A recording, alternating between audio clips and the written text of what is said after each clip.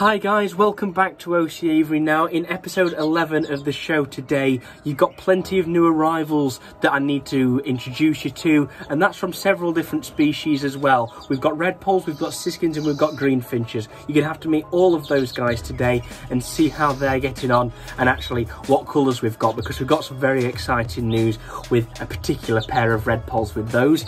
We also have some more birds going back down to nest, so you're going to see those guys today. They're going to be going back on eggs very soon, if not they are already. So we've got to see them, and we're going to see the progress of them and actually how they're getting on. We do have some sad news as well, but we'll cover that later. And then finally, we have got some young birds that we've since separated from the parents from last week's episode, which are now weaned, and some more youngsters that have left the nest, and even some that have moved outside into the new flights.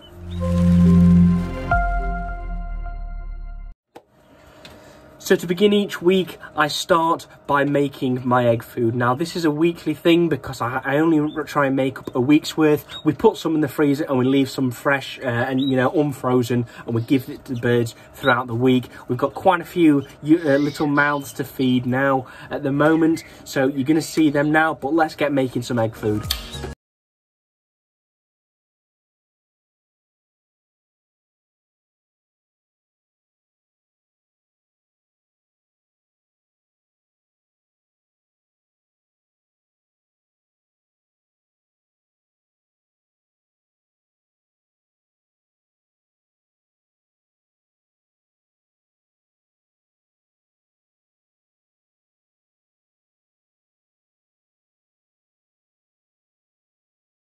Worth of egg food made up.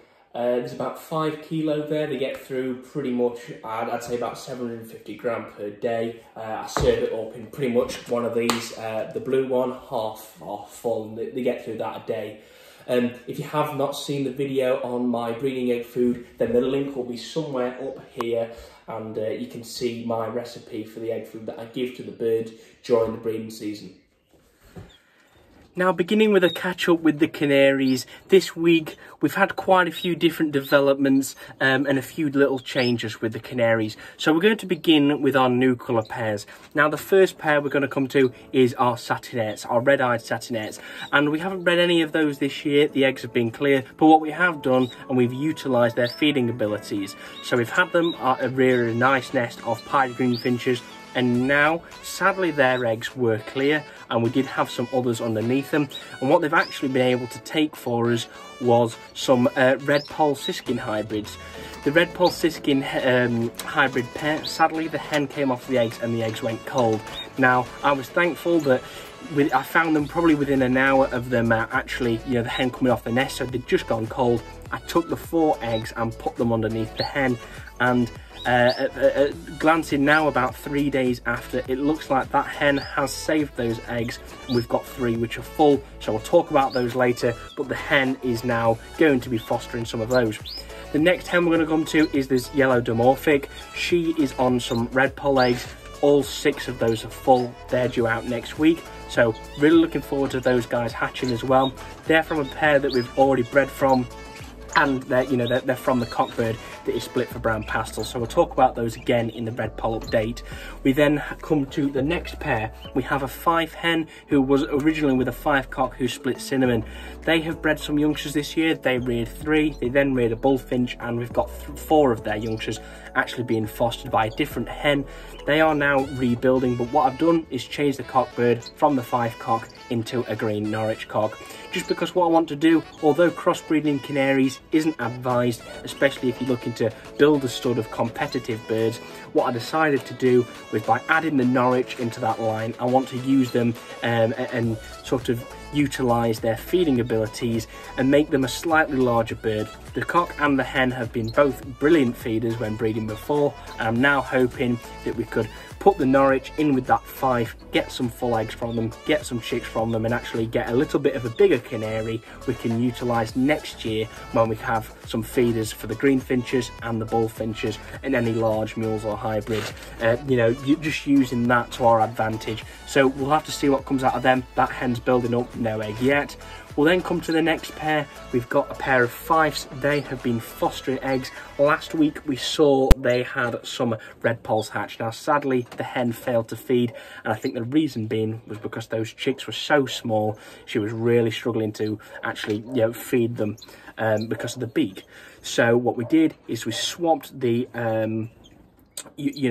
sadly the youngsters died. I did try them under another hen, it failed, so we did put some greenfinch eggs under her, and thankfully those greenfinch eggs, well, 2 were full, and we've just had the first hatch today. We'll look at that in the greenfinch update. And then finally we have a new colour cross hen. She has been she was with a goldfinch cock. We had a full egg from them, but sadly that failed to hatch. But what we do have now are 4 canary chicks that are just about to leave the nest, so hopefully you'll see that in next week's video. And we've got in there a cinnamon, 2 clears, and 1 ticked, like, variegated bird. So now we're going to look at the red poles. We're going to talk about those guys. It's been an interesting week with these guys, and we've got some excitement and some heartache. So like I said earlier, sadly we lost those 4 red pole chicks that hatched last week from our Isabel cock to our cinnamon hen. The hen failed to feed, which was a canary. I did foster the eggs, and sadly nothing came from that. However, a bit of an update on that parent pair. They were in this cage, and now because of the failed rounds and now a batch of eggs that she just failed to sit, I have since moved that pair to a different cage, which is a larger cage, so it's about 3 foot long, good 12-inch deep and 12-inch to 14-inch high. It's perfect for them. I think a bit of a bigger cage might be more useful, gets the hen and the cock sort of away from each other when they need to, and we'll see how they progress from there. So hopefully we get something from those guys. But the exciting news now, we've got more new arrivals with the red poles. So the first, we have 4 chicks, cinnamon chicks, from our World Show second hen. She laid 6 eggs. She sat on all 6, but as we've encountered before, she really doesn't rear well at all. I don't know why, she just doesn't rear well. So what I've done is I've fostered those eggs and I put them under the hen, which is a cinnamon hen with the agate pastel cock. Sadly their eggs were clear, so then what I've done is used her, because now she's had several clear rounds, as a foster. All 6 hatched. Sadly, because of having 6 is a rather large duty, and with her being a current year hen, I felt that it was probably not going to happen rearing all 6, but she's got 4. All 4 are doing well, which is great. Now we move to our normal hen, who is with a normal split Feo cockbird, and this is where it gets even more exciting. We've got some, we had some eggs from those guys. We had 5. Now sadly, 2 of them sort of stopped developing, just dead in shell.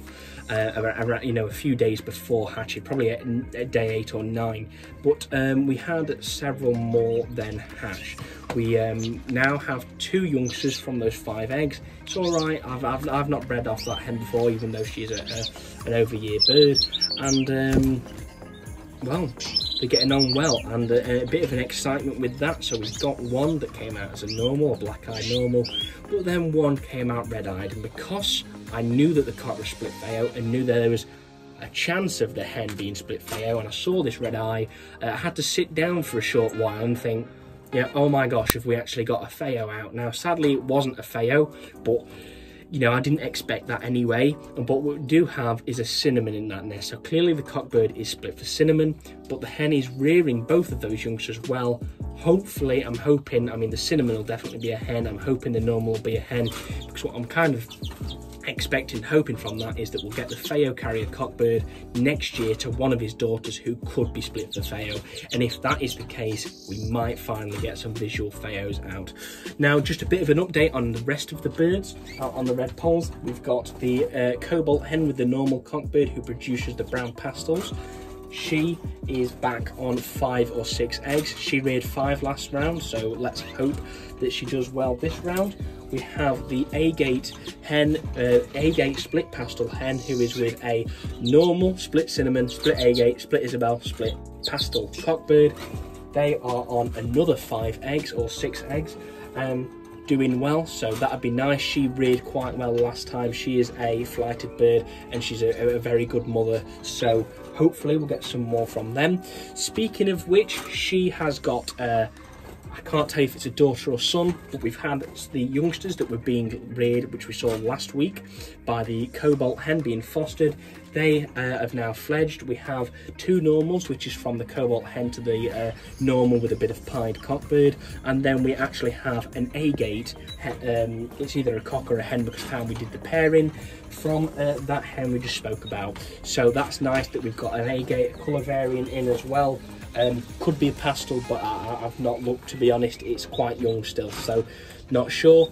We had the other cinnamon youngsters being reared by the agate hen as well. They are now fostered, sorry, they are now weaned, so we've got them feeding themselves, which is great. Really happy to see that. And then a bit of an update, we've also got a few cockbirds in here which are sort of spare, not they're not rearing. We've got the youngsters weaned, we've got some more cockbirds in the other shed, and we do have a spare hen down here who's, well, it turns out I thought she was molting. She hadn't, she'd just been a bit ragged about by the cockbird, so she's just replenishing her feathers. But overall, really good update on the red poles. We've got 6 chicks now in the nest, you know, very small. We've got the hens on, I believe, 10 to 12 eggs, and more hens starting to go back down.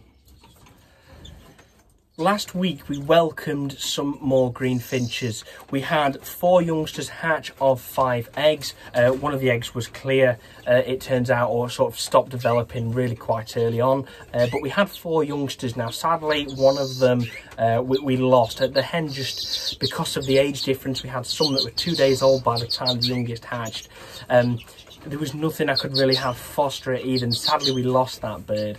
But not to worry, because hopefully we will be able to breed some more. But what we do have is 3 from them. They are doing amazing. They are currently 6 or 7 days old, and the size of them is unreal. I rung these guys at only 3 days old. I've been having them on a pre and probiotic, and that's in my egg food, and they have grown really well. So that's great, and I'm pleased to report that those 3 are doing great, and at now 6 or 7 days old, they've got the rings on and they are doing extraordinary. So, you know, that's great. That's from one pair, my best pair of normals. We'll then go to the pines. We've got an egg due. Sadly, only 1 of 4 eggs has actually, all 4 developed from a pair of pieds, but sadly only 1 is viable now, and I think that's due any day. So we're probably going to have that and foster that under the canary with the other pied chicks. The other pair, which are building the freestanding nest, are still sort of building on that. So I'm going to see what I can do, and I might change the nest site if need be, because I do think she might be having problems actually building that freestanding nest. But we'll have to see. But overall, with the greenfinches, we've got some more young out, and yeah, that's really pleasing. So we've got a youngster in the nest, which is from a pair of pieds we haven't bred from yet. So that little chick in the nest with the fifes does not belong to a pair we've bred yet, and that's from another pair. So there's a chance that could be an agate pied hen as well, because the cock is split agate. So fingers crossed, all going well. We'll get those guys onto the sticks, and we'll have some more exciting developments next week with our greenfinches. So the Siskins have been quite troubling and painful this year, because usually they would start to go down from even late April, and we've had a little bit of luck with them. We did breed from 1 pair, but sadly we have 3 dead in shell and 1 hatched and was failed to be fed. But we do have good news this week. We have finally got some young Siskins in the nest that are being fed. Now this is from a pair that I bred from last year, and the parent, well, the hen is doing great. We've obviously separated the cockbird because he can be an issue. We've got 4 youngsters from them.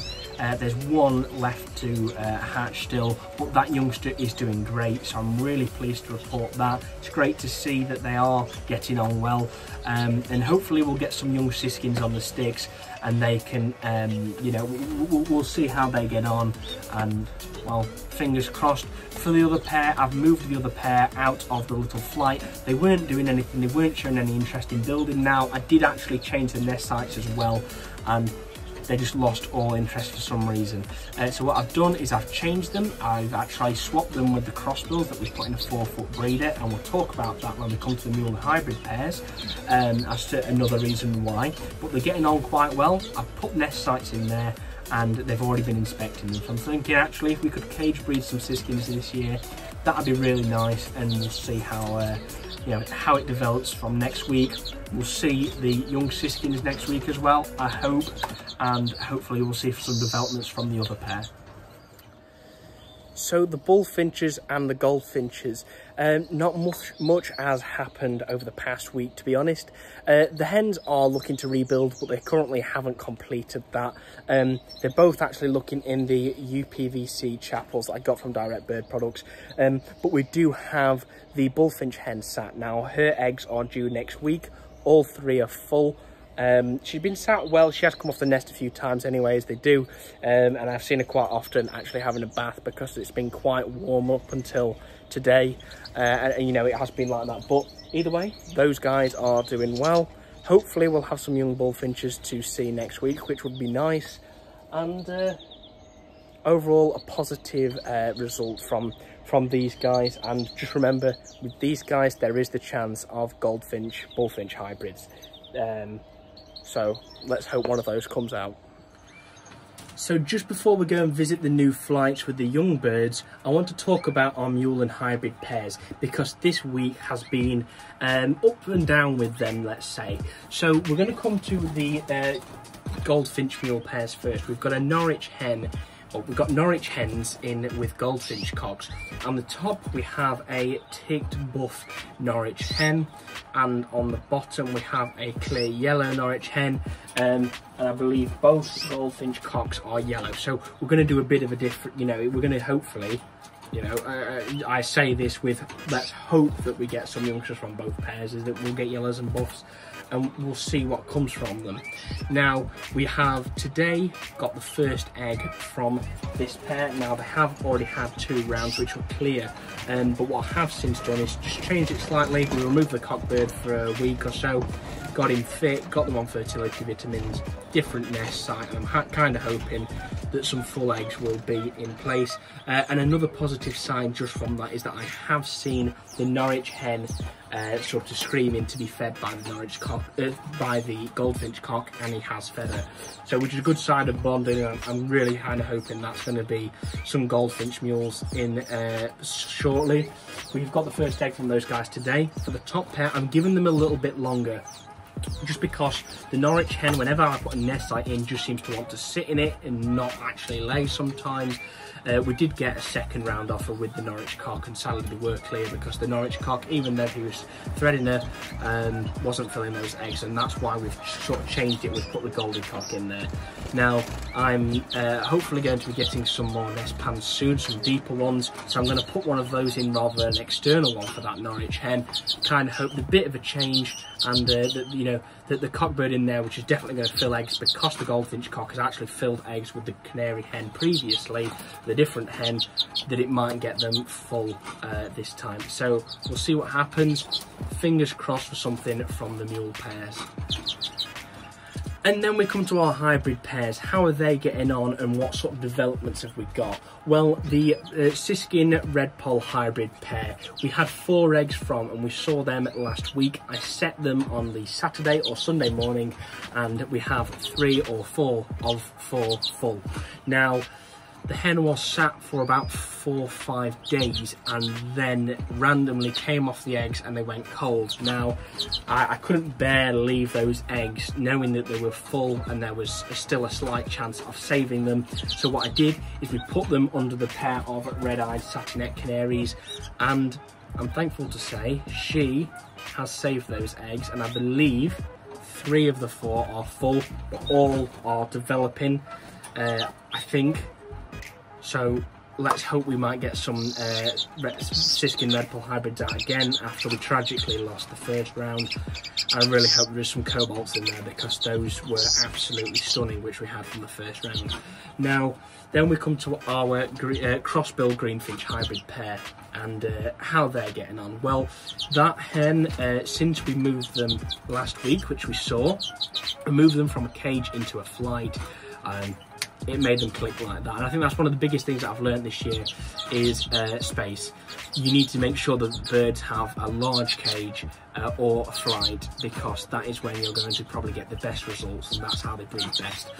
She has built up and she laid the 5th egg yesterday. I haven't candled them yet because she only began sitting about 3 days ago, but it's an egg from it's a nest from those guys. I really hope that crossbill cock has filled those eggs. I'd love a crossbill greenfinch hybrid. So fingers crossed, we'll be candling them next week. Let's hope they're full, and we'll update you then. Now, beginning in flight 5, we have got the red poles out. We've got the first 5 red poles that we had on the sticks out in the flights. Now, in here are 3 cobalts, a brown pastel, and I believe what might be a normal pastel. It's a bit of a weird coloured chick, that, but we'll compare it to some others and we'll see what you think we've got. But they're all doing well, all obviously feeding themselves, and I think having them in the flights is going to be really good for them in the long term of getting them hardier. Coming to this flight, which is flight number 4, we are storing in here some of the spare cockbirds of the larger species. So actually in here we have a red pearl mule, we have a 5 canary cock who is split for cinnamon, and we have a Norwich cock. The Norwich cock has failed to fill any eggs this year. The 5 has filled several eggs this year. He's done really well, we've just got quite a few youngsters from him. And the red pearl mule might get his trans, because I think he could be fertile with a new colour hen next round. So we'll see how they get on. In here we have our greenfinches from our normal pair, our best normal pair. We have 3 cocks and 2 cocks, 3 hens. They're getting on really well now. Just beginning to molt, these guys, I think. So they're on their bay cocks for 3 or 4 days every 2 weeks, and on vitamins. Also in here we have the little Siberian bullfinch which has joined them.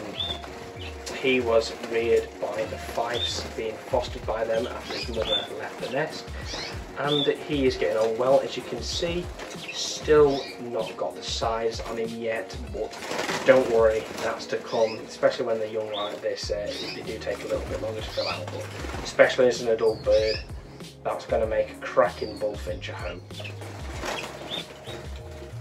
So this flight contains our pied greenfinches. As you can see, these are all dark pieds. I believe actually the bird on the very right, now very left, is actually just complete normal, but from one pair we've got 5 pieds and 1 normal, so that's pretty good odds. They're all, the 5 are dark pieds you have to take into account, so we'll probably be trying to put those to some white pieds next year, or other dark pieds, just to try and keep the piedness in them, not let it go invisible. But they're getting on well again, same treatment for them, every 3 to 4 days, every 2 weeks, bay cocks, and of course vitamins. And then in here we have the rest of the canaries joined them, which we've since weaned. We've got, well, in here we have 5 dimorphics, 3 from the last round. We've got, I believe actually it's 2 hens. We've got a hen on the very left and a hen centre. You can see they actually have their tail pulled out by the mother just before I weaned them, but not to worry. And then we have a couple of 5 sitting in here as well. But overall, these guys are getting on well. Just vitamins for these guys. They'll appreciate bay cocks, but it's not an absolute necessity. But those guys, the little young canaries, are getting on well. So I'm afraid that does bring us to the end of this week's video, episode 11 of Breeding British Birds. I hope you've enjoyed it. I've tried a bit of a different style, sort of cutting it down a bit for a bit of a shorter video for you guys, but with all the content that you get anyway. I hope you have enjoyed it, found some useful tips, and just enjoyed seeing my birds, seeing how they're getting on. I'll hopefully be able to do probably even better videos shortly. It's just taking some practice and different things to show you guys. If you have enjoyed today's video and you'd like to see more, please hit the like button and press subscribe down below so you don't miss any of my new content. So thank you very much for watching, and I'll see you in the next one.